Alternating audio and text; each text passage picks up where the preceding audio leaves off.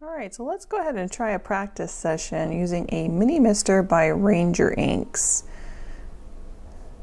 So I've put some dark color inks down and let it dry, and I'm grabbing my mini mister made by Ranger, and you can see it's just a very small bottle and it's got a little tube in here, so you could really use any kind of spray bottle you have, but the trick is having a fine mist spray. You don't want something that has too big of a holes. So I'm just going to spritz this. I've got it filled with 91% isopropyl alcohol, fairly close to the painting, and you can see this awesome texture that this makes. So let's go ahead and try it again. We've already sprayed it once and the inks have become a little bit more wet because they've reactivated, and let's see what happens the next time. So you can see it's even more, and I've got this big drop of alcohol that hit off here to the right hand side. So you just got to be really careful. You don't want this happening to your painting, so you want to make sure that you have enough in your bottle to spritz, but not too much, because it will reactivate the inks too much and then you'll start to bleed or to blend it everywhere.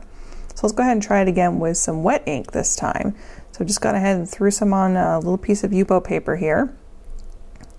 Just letting it air dry just a little bit. This is a lighter color, so you can see the difference between the dark colors and the lighter colors with the inks.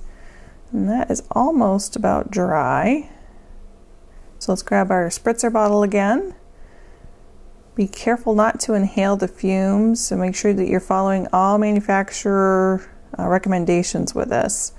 So I've gone ahead and spritz it again from a distance, and you can see this nice little pattern it gets in here.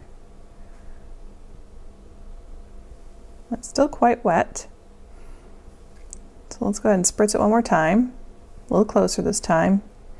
But you can see the beautiful texture that this can create for you.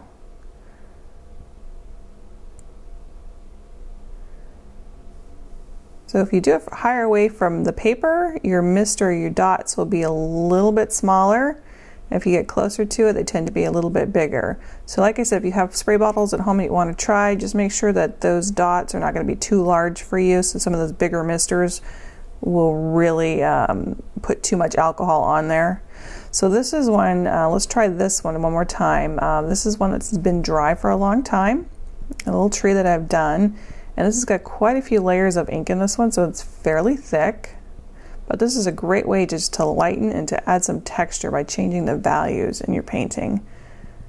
So again, just a nice light spritz, and you can see you got to kind of wait for it to react to see what it's going to do and how far it's going to bloom before you spray it again.